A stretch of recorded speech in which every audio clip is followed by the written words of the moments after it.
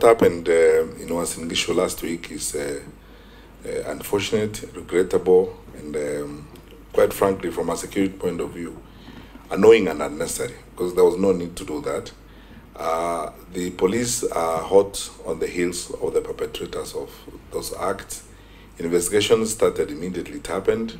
It is emerging from the evidence that we have collected, and the evidence that was collected on that night, that that was actually a premeditated act. It was planned, because the suspects who were arrested with hoards of thousands of shillings broken down in 50-shilling notes, and they have taken statements.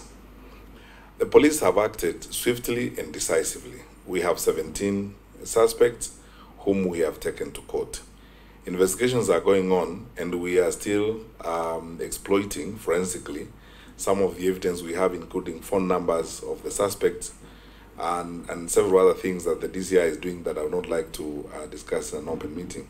I don't think this incident speaks about even the county called Newsroom. It's a small group of people who engaged in this, and they are criminals. They're being dealt with as criminals. I don't think this speaks to any pattern that is emerging. It's an isolated incident, as it were.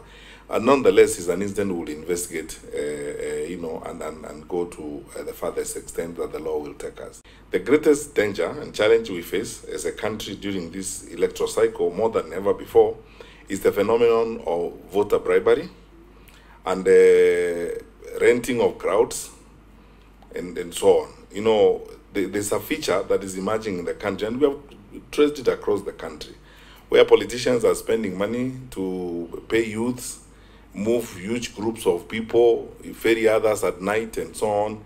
Sometimes I don't know whether people accurately estimate the dangers that are involved in this. When you move people from one part of the country to another part of the country, they're traveling at night. Some of them are traveling on matatus and so on and so forth, so that you can swell your numbers in a particular place. This phenomenon of renting crowds, trying to posture for popularity, or what you may call pretended populism, is what is actually going to hurt us, as it were. What we have picked up that is going to be a danger in this year's campaign process and elections is voter bribery and the renting of groups of people, young groups of people and so on, who are being paid money, whether they are border, ferried from one end to another end.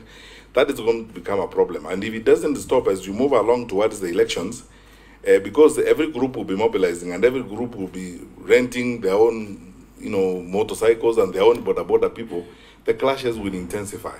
So it's upon us as leaders to decide how we are going to conduct ourselves.